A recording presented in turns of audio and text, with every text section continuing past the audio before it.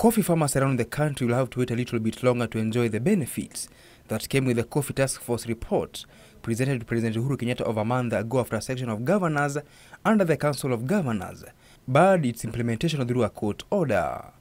The governors, according to the Kenya Planters Cooperative Union Chairman William Gatei, want some of the previous laws, for instance the 1 billion shillings guarantee to sell coffee retained, which he says denies farmers the right to sell their produce to a market of their choice. It was very unfortunate, however, when the governors then moved to court to frustrate the implementation of that report and the subsequent changes in or gazettement of regulation.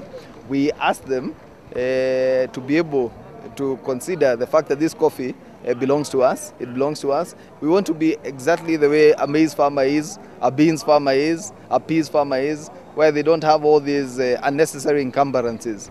In a bid to increase production, Gatei says KPCU has signed a deal with Chinese firm CGGC International that has committed $600 million to implement the coffee fertigation model within the next 4 months. Produce more coffee through this fertigation, utilization and chemigation, where we have up to 32 kilos per tree, up from the average of today's 2.5 kilos a tree. This will lead farmers to be able to have access to more resources, more wealth.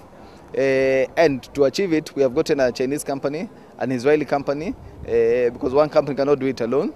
The Chinese company has committed $600 million to be able to do this, and already the engineers on the ground, and we're taking them from farm to farm. Gatei said KPCU has so far been able to settle its 1.4 billion shillings debt owed to farmers accrued during the receivership period, with only 260 million shillings of the debt now remaining. We have a great response to the cash now model because, you know, farmers were used to waiting for 5 months to get payment. Today you bring your coffee and you leave with money. So you can imagine the kind of response that has solicited. Nicholas Ndwati, Business Insight.